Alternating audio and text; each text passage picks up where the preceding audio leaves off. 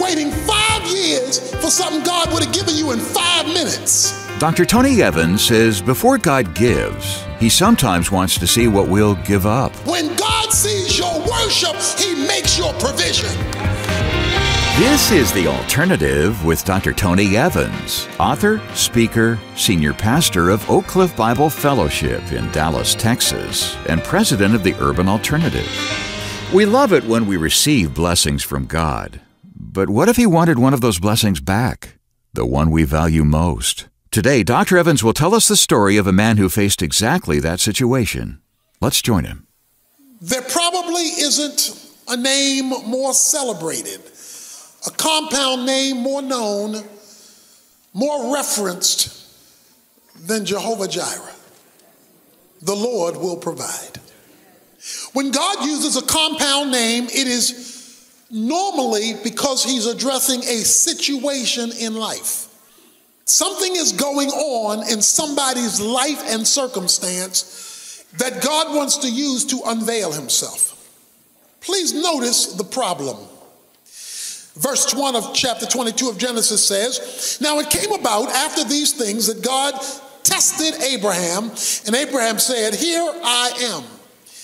He said, 'Take your son, your only son, whom you love, Isaac, and go to the land of Moriah and offer him there as a burnt offering on one of the mountains of which I will tell you.'" It says the Lord tested Abraham. This is a test. He tested Abraham in the most devastating way. He says, "I want you to go up on the mountain and I want you to worship me. And as is the custom of the day, I want a sacrifice. And today, the sacrifice will be your son, your only begotten son, whom you love to death." Let me put it another way. I'm going to test you, Abraham. I want you to give me the thing you love most. The thing you're most excited about. The thing that was a dream come true for you. I want it. I want you to give it back to me. God had told Abraham, "I'm going to make of your son Isaac a great nation." Isaac is a teenager when this takes place. Isaac's not married. Isaac has no children, yet God says, kill him. So God doesn't make sense in what he's asking him to do in light of what his word had already promised. Anybody in here in a theological contradiction?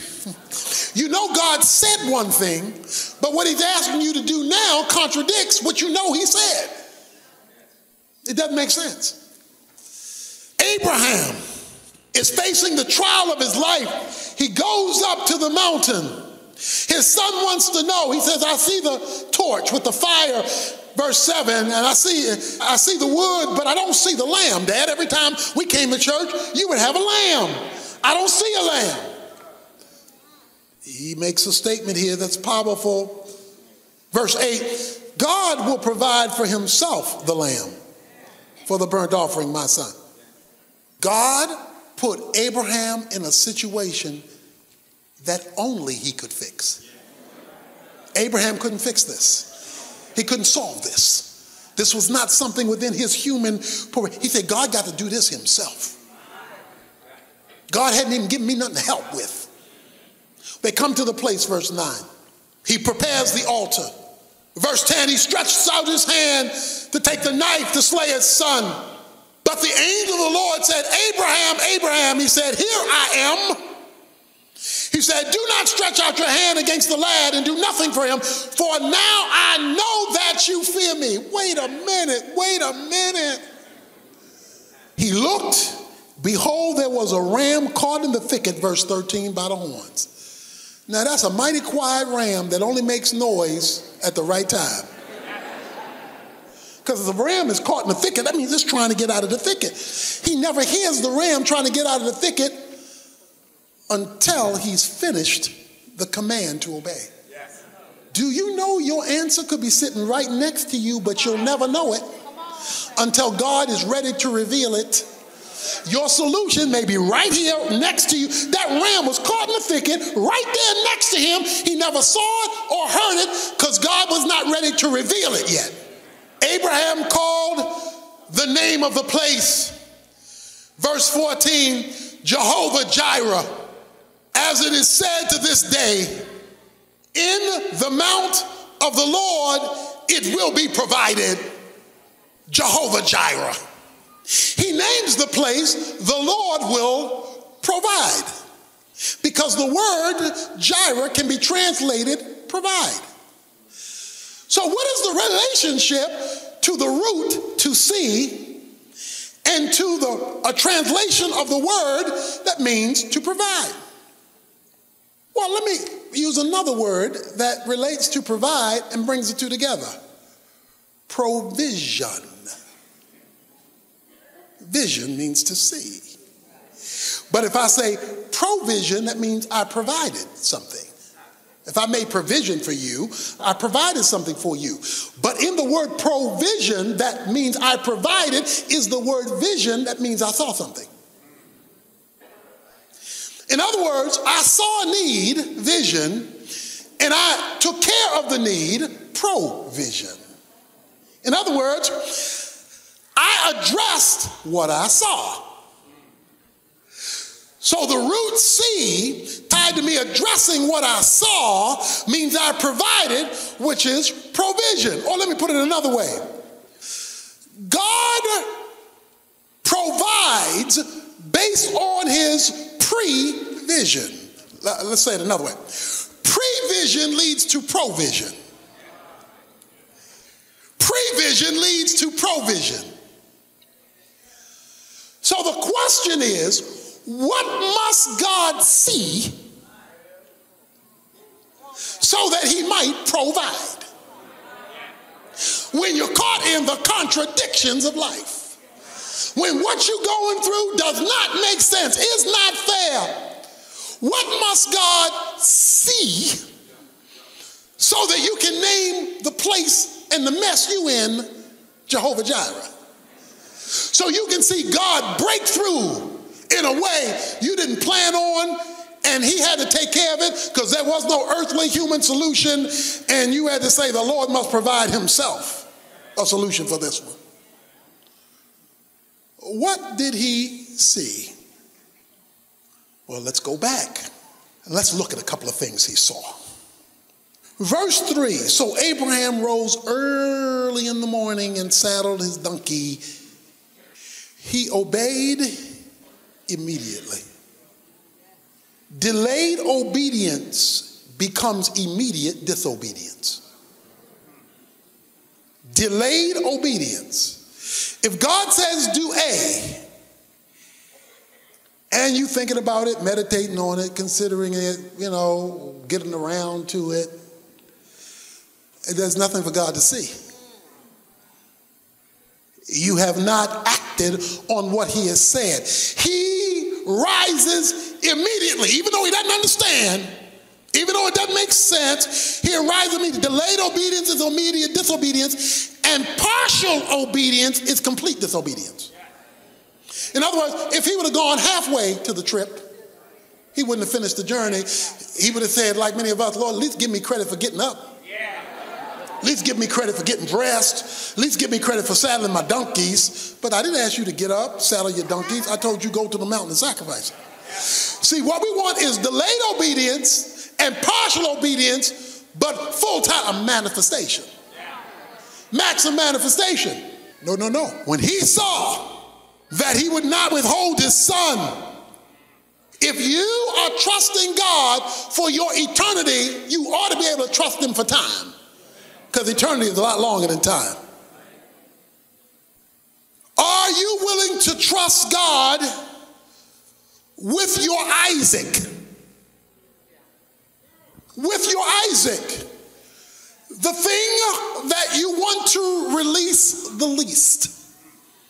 The thing that means the most. The thing that you're holding tight and don't want to let go. And everybody has an Isaac. Everybody has that thing that you want more than life itself. He saw that God mattered more to him than Isaac. And he loved Isaac. He didn't stop loving Isaac to love God. He just decided to love God more. And loving God in faith doesn't mean simply having an emotional attachment. Loving God means acting out what God said. Not just singing songs, praying prayers, and hearing sermons. One of the reasons that some of us do not know the name Jehovah Jireh is God is still waiting for you to act on what he said, even though you may not understand how it's going to work out, how it's going to happen. Isaac had to be placed on the altar. When God said, now I know that you fear me, then and only then did the solution show up, even though it was right next to him. Could it be that you've been waiting 5 years for something God would have given you in 5 minutes if he still wasn't waiting for you to complete your sacrifice? This means, single Christian, that you must give your singlehood over to God. That may be the Isaac in your life. The desire for a mate may be so strong that it's caused you to not follow God completely as a single. And he could literally have the person he wants for you sitting next to you year after year, and you never see it. Because the thing he wants, you don't want to give him. Could be money. God, I will give the part I'm supposed to give to you after you give me more. To which God says, you're going to be waiting a long time. I want to know that you trust me enough to go to worship and honor me with the first fruits of what I give you, not what you happen to have left over. I want you to put it on the altar, my career on the altar, whatever it is that God commands. I don't understand how I'm going to make it. I don't understand how it's going to work out. I don't know what you're going to do, but this is what you said. This is what I'm going to do. Now you're going to have to supernaturally intervene because I can't fix this. Dr. Evans will come back with more of our message in a moment, including a look at the connection between Abraham's son and God's son. Right now, though, he's here with a thought for us. Dr. Evans? Well, folks, we hope this has been a blessed year for you. It's certainly been a blessing for us to be able to come your way and minister to you on a regular basis. I hope you've been encouraged by the challenge that we brought from God's Word. As we come to the end of the year, this is the most important time for our ministry. Our ministry will flourish or not flourish based on how God encourages our friends to join us and to support us for the end of this year. Would you be part of that provision through your generous year-end contribution? Would you close out the year by endorsing what we have been doing with you and for you all year long? We can't do it without you. Please visit tonyevans.org today or call 1-800-800-3222 and let us know we can count on your help. When you do, we'd like to send you the biggest thank you gift we've ever offered, the Best of Tony Evans 2016. It contains 20 of Tony's most powerful, life-changing lessons of the past year, 10 on CD, and 10 more via digital download. Among them, there's a look at spiritual problem-solving, biblical advice on building a better marriage, conversations about how to put your God-given spiritual authority to work, and much more. So give us a call at 1-800-800-3222 or visit tonyevans.org today and let Tony know he can count on your help. When you do, take a moment to browse through our library of CDs, DVDs, books, Bible studies, and more. They're all 35% off for the rest of the year. Again, that's tonyevans.org or call our resource request line day or night at 1-800-800-3222. where staff members are standing by to help you. Again, that's 1-800-800-3222. Right now, Dr. Evans is back with more of today's message. Let's join him. You can't hold on to Isaac and get Jehovah Jireh. See, you can't hold on to Isaac. See, we want Isaac and Jehovah Jireh. You can't have it. It's when he sees that he provides. So if you give him nothing to experience or to see, then he withholds the provision because he responds to faith. When you see Jireh show up, when you have this encounter, he got back Isaac because the angel stopped him. And the angel said, release him. Now I know that you, but he got him back, but as a type. He gives him back Isaac. Plus. Because all Isaac is a little something, something. He's type. What does he give him? It says, then the angel of the Lord called to him from heaven and said, by myself I have sworn, declares the Lord, Jehovah, because you have done this thing, because I saw you do it, and have not withheld your son, your only son. Indeed, I will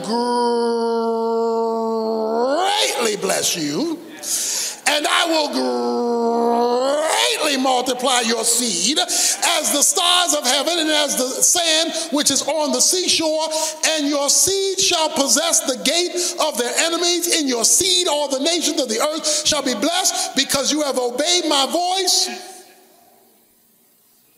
Okay, watch this now.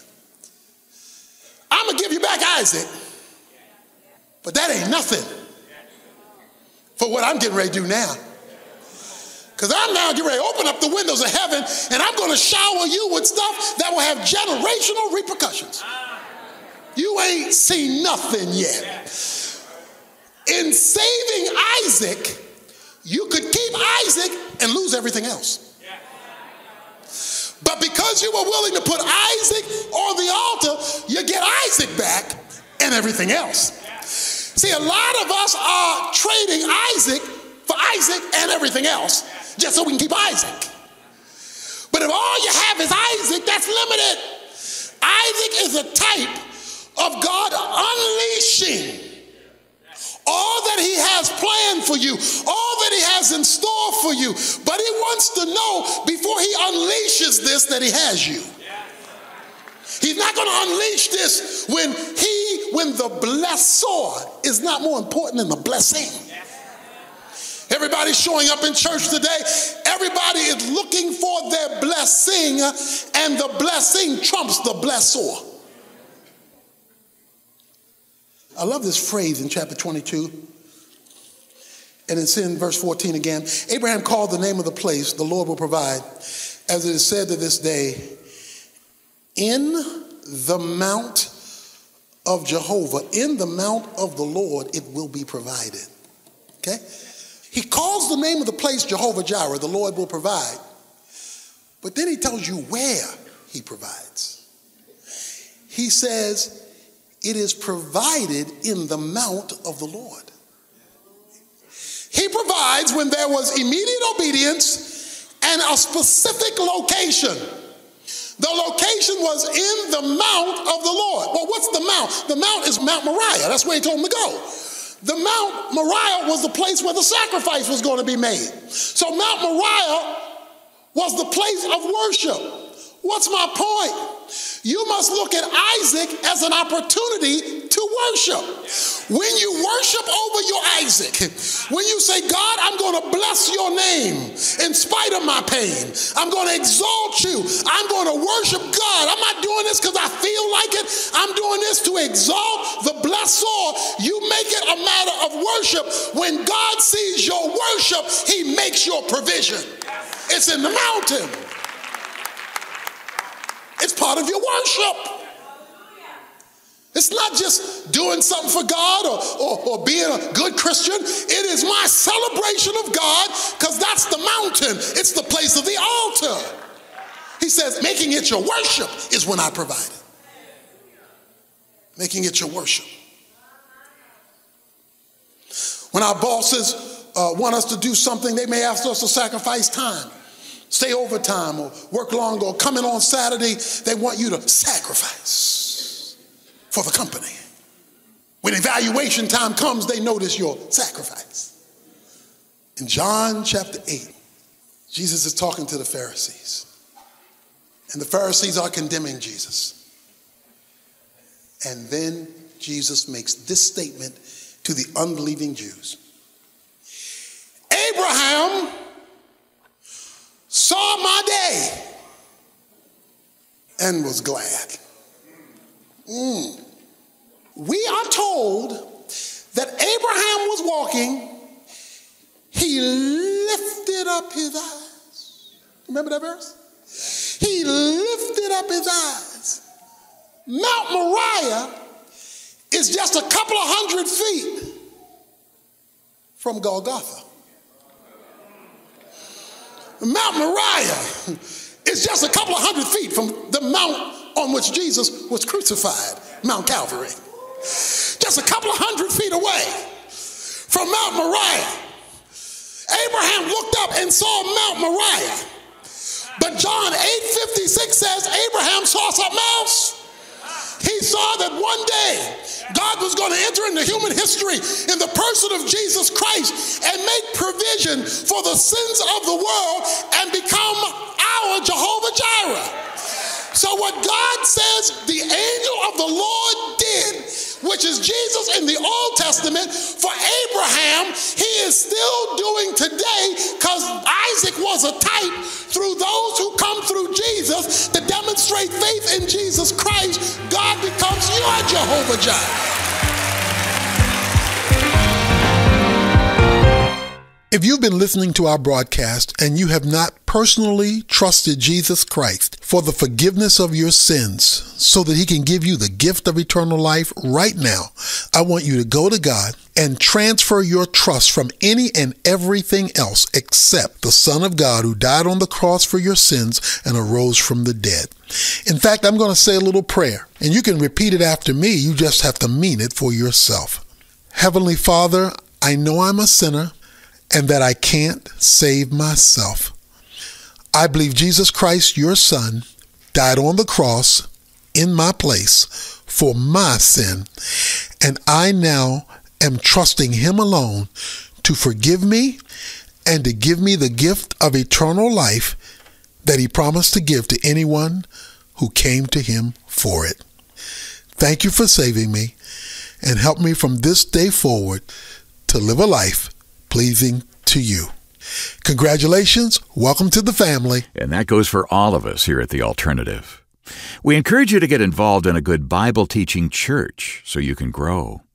We also invite you to visit us at tonyevans.org and click on the Jesus link at the top of the page for more information that will help you get your new life off to a great start.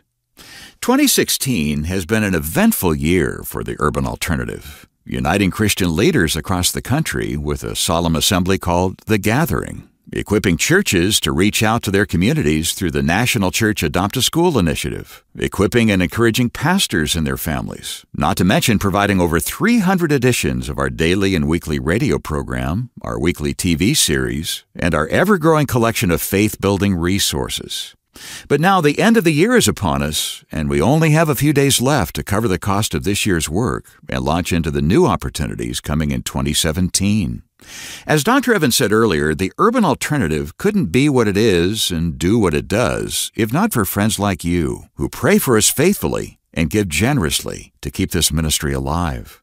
And right now, your year-end gift can make all the difference. Please let us hear from you by Saturday, and we'll say thanks by sending you Tony's current series, The Best of Tony Evans 2016, a giant collection of 20 of his most popular messages of the past year. Visit tonyevans.org today to make the arrangements, or call us at 1-800-800-3222, where people are standing by around the clock to help you. That's 1-800-800-3222. Somewhere between what we think and what we say, there's supposed to be a filter that catches the harmful words before they get out. Tomorrow, Dr. Evans will explain why that filter doesn't always work the way God wants it to, as he talks about the power of the words we use. I hope you'll be with us. The Alternative with Dr. Tony Evans is brought to you by the Urban Alternative and is made possible by the generous contributions of listeners like you.